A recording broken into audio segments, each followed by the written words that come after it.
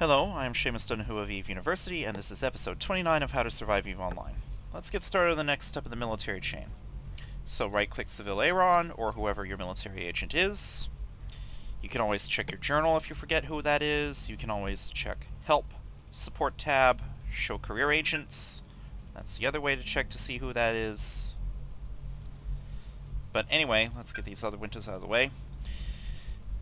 The agent wants us to destroy some pirates at a convoy ambush site. Eliminate them all. You can warp out. Take a moment to repair yourself and then warp back in. Let's click accept.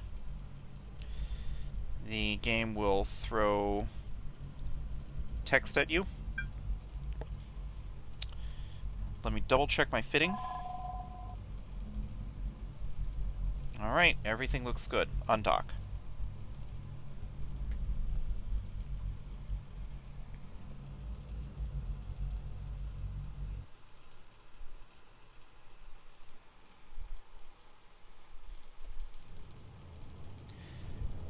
Right-click empty space, cache full for capsuleers, encounter, warp to location within 0 meters.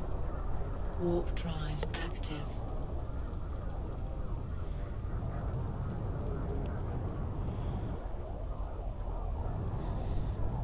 By the way, you may have noticed that this one does not say encounter dead space, it just says encounter.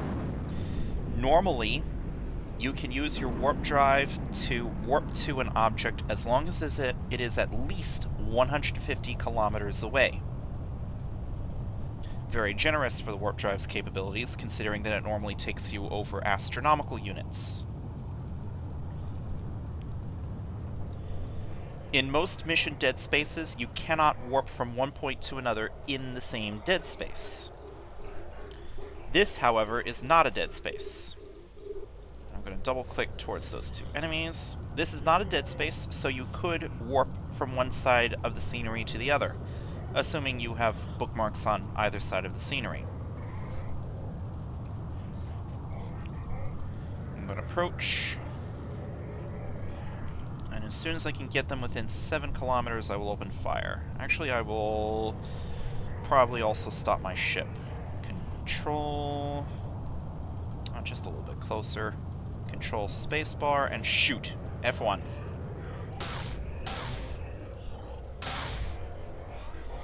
More enemies have shown up.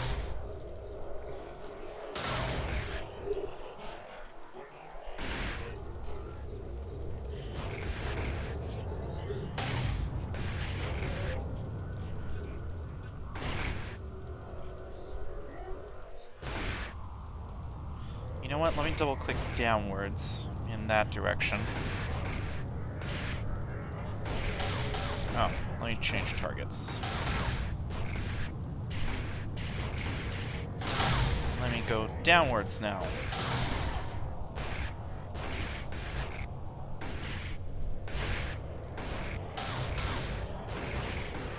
Let me change directions.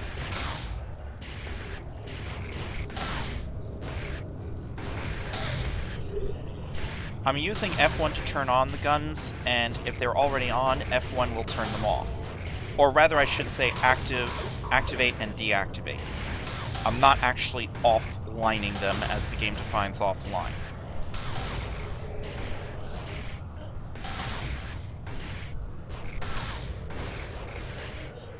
Let me zoom out a little bit. I will go in that direction. Let me see if I can go around this obstacle to get a little bit closer. Alright, control spacebar to stop.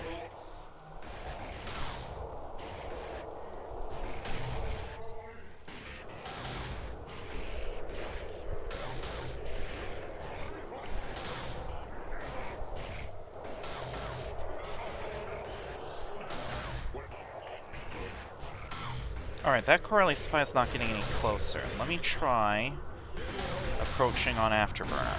Just one pulse of the Afterburner. Hold on. I must have had something else selected.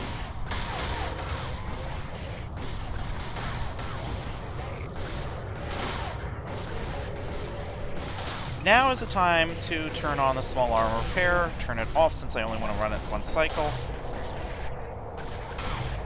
There we go, that patches up the armor quite nicely.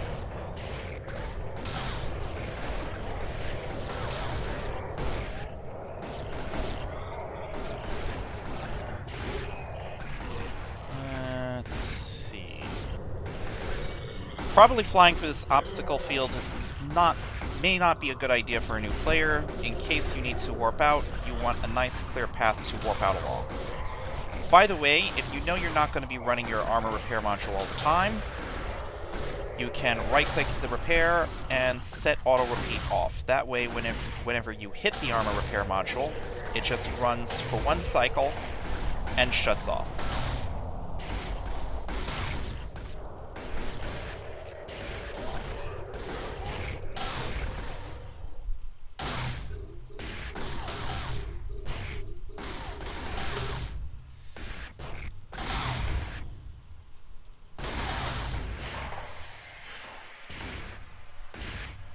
Alright, let me approach that Corelli agent.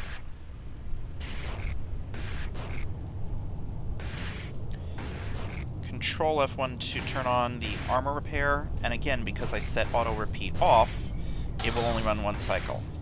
Alright, stop my ship.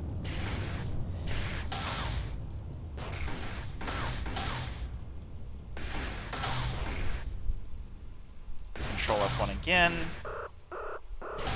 And that would be my armor alarm going off at the 66% mark. I'm gonna run the armor again. Oh, he's outranging me. That's what's going on. Alright, approach the Corelli spy. I may need to turn on and off the afterburner and open fire.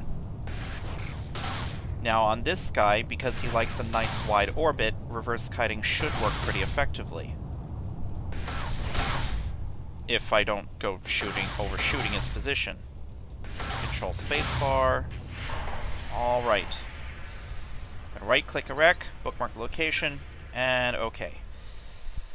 Let's go to the... Oh, let me show you something. First of all,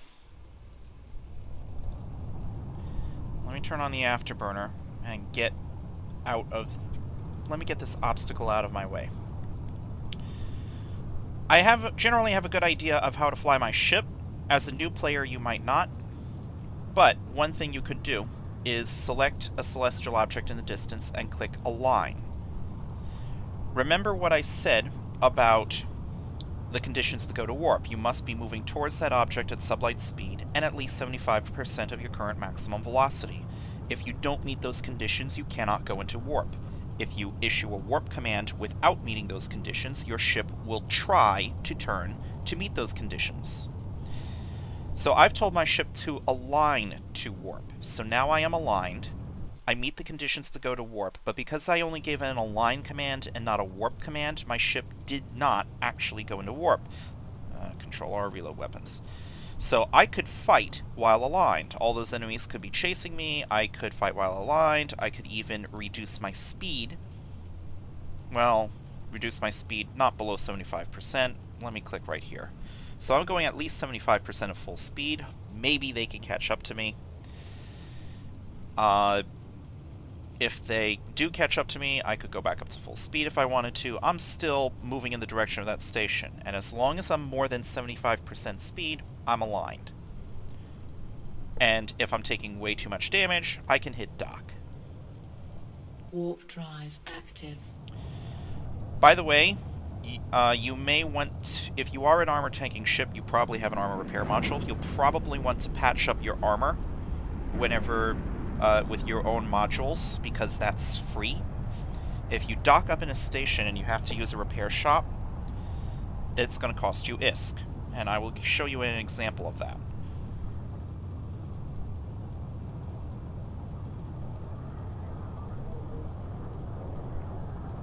Docking Possibly in the permission next requested. episode, because I don't know how I'm doing for time on this episode. Docking request accepted.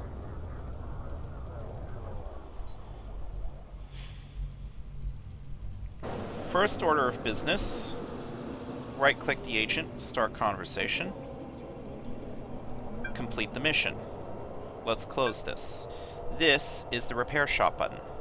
You can either click on this, or you can right-click the ship and select Get Repair Quote.